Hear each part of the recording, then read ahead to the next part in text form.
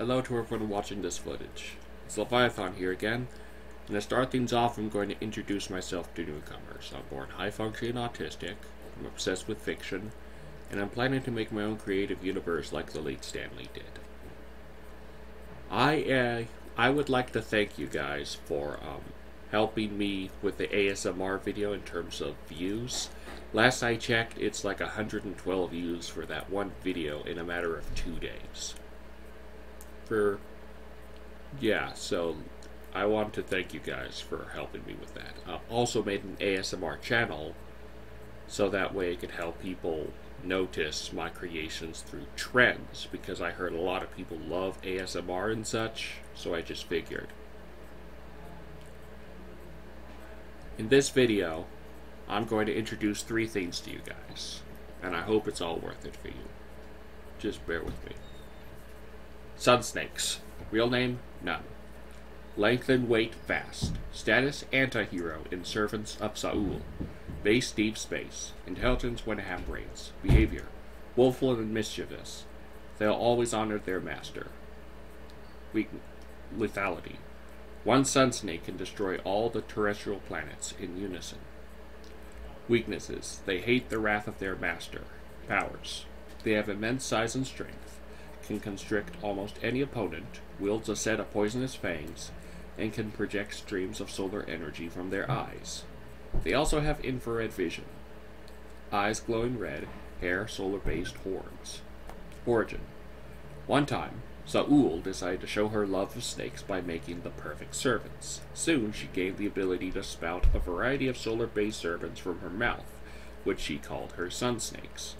Despite their loyalty to Saule, the sun snakes were prone to getting too mischievous at times. One time, during a space fight against a swarm of space worms, the sun snakes made the mistake of killing Uma.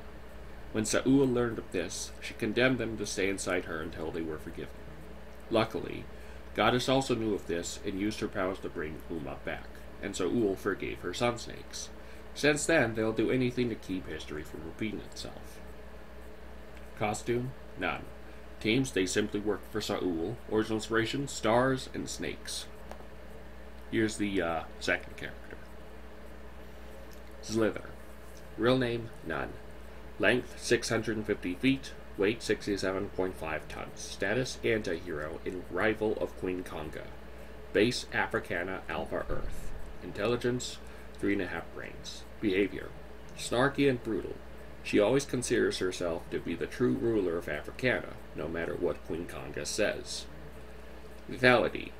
Highly deadly to both her opponents and her prey. Weaknesses. Cold temperatures and stab wounds. Powers.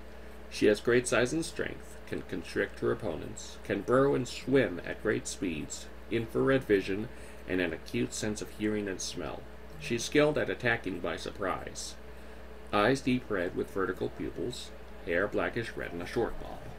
Origin. On the birth of Africana, Cosmic also made a reptilian egg that will hatch when she decides. One day, Queen Konga was hunting a herd of sauropods when she found something unexpected about the herd. Turned out there was a massive snake girl with a blackish red tail attacking the dinosaurs from underground. After a while, the snake girl revealed her name to be Zzlither, and they were debating who should be the ruler of the island. After a time of disrespect, an outraged Zzlither decided to swim to the native San Francisco, where she was attacking the city. Eventually, Queen Konga saved the city by defeating Zzlither in a fight. Since then, Queen Konga decided to control half of the island for each of them, which Zzlither no longer minded. Costume. She simply wears a turquoise latex top. Team, solitary or with others. Original inspiration, snakes. Here's the last character, which by the way has an illustration that I've made that I'm going to show through editing and such. So I hope you enjoy. Lady Ravanna. Real name unknown. Height 25 feet, weight 3 tons. Status, villain and expert warrior. Base, India, mobile. Intelligence, 3 brains. Behavior, bloodthirsty and stubborn. She'll do anything to end Hirikashik's. Lethality, as above. Weaknesses, she has bad anger issues. Powers, She has great size and strength, is a weapons expert, and has the urge to kill. She can track down her targets via smell. Eyes, bright red, formerly light blue. Hair, yellowish tan and scruffy. Origin. One time, there was a young archaeologist who traveled to the ruins of India for ancient artifacts. However, she found a statue of a warrior with 10 heads and 20 hands, who she recognized as the mythical Ravanna. When she looked into the ruby eyes of the statue, it zapped her and knocked her out. When she awoke, she found that she was now 25 feet tall, along with developing 10 heads and 10 arms, with 2 hands on the end of each arm. After experiencing shock, she soon developed the eternal desire to kill everyone. When Lady Ravanna encountered the 6-legged Roundhouse, she successfully defeated her in a fight. But when Roundhouse called out to Hirikashix, she was able to defeat Lady Ravanna in a rematch. Since then, Lady Ravanna will do anything to destroy Hirikashix for payback, and recently made herself the dominant ruler of the Elephantine Rakshasas. Costume.